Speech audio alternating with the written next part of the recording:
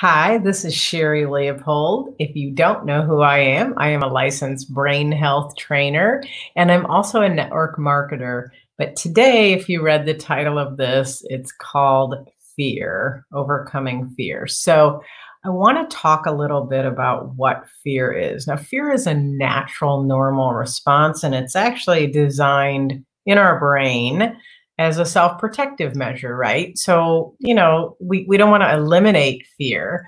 We want to make sure, however, though, that fear isn't what you've heard very commonly in the acronym as false evidence appearing real. And I know some people say, forget everything and run. But here's the reality with that. I believe that we need some amount of fear, but the first thing we have to do is actually decide if the fear is actually a real thing or not and where it's coming from. Because fear is one of the things that can stop you right in your tracks when it comes to business. Okay. So I want to talk a little bit about, I'm going to tell you a story about a skunk because I actually think fear is truly just a skunk. And so I'm going to tell you the story of the skunk.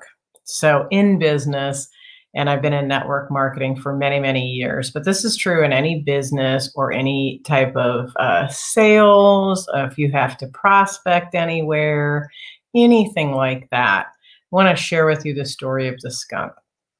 So if you and I are driving down a back road somewhere and it's very dark, and we smell a skunk, and the windows are rolled up, say you're going 50 miles an hour or whatever, the first thing you want to do is roll your windows down, right? Like you want to get away from it and let it out. So I want to talk to you about why do I say that fear is a skunk? Because fear is what your prospects smell when you approach them and you are not confident in what you're sharing, whether it's about your product, whether it's you, what will they think? Oh my gosh, they'll think I'm trying to sell them something, or if you get in your head, that's where the fear comes from. That's where the skunk comes from, right? That's that smell. And just as you and I are in that car and the first thing we do is hit that button or roll that window down to let that out, to get away from it, your prospects will get away from you. They do this a number of ways. They ghost you if you've been trying to message them. They also will answer your message with something completely unrelated to what you asked about. Or they will simply say, hey, no, thanks. Even if they might have had some interest, I will tell you, happens all the time when you share things and because it's been in your inbox or it's like really salesy sounding and nobody wants to be sold. But I assure you that everyone wants to buy. And so I really want to tell you to just quit being skunky. So how do you avoid that? Well, you avoid that by being very confident in your abilities, very confident in your product, knowing the value and benefits of whatever it is you're sharing. And here's the ironic thing. This works even in relationships. So if you are meeting new people and making new friends, if you've moved into a new neighborhood or you've entered a new relationship with somebody, don't be a skunk there either. What if they don't like me? What if he thinks I'm this? What if she thinks I'm that? That is skunk, and people will avoid it and they will avoid you. And you are missing out on the best things that can happen for you if you act like a skunk, right? And that is simply fear. Fear. And you can say false evidence appearing real, which is fine. It doesn't really matter. But the reality is fear is your natural response to avoid imminent danger. The difference is your brain doesn't really understand whether that is real or imagined. So that's why I said in the beginning, you got to figure out first, is it real?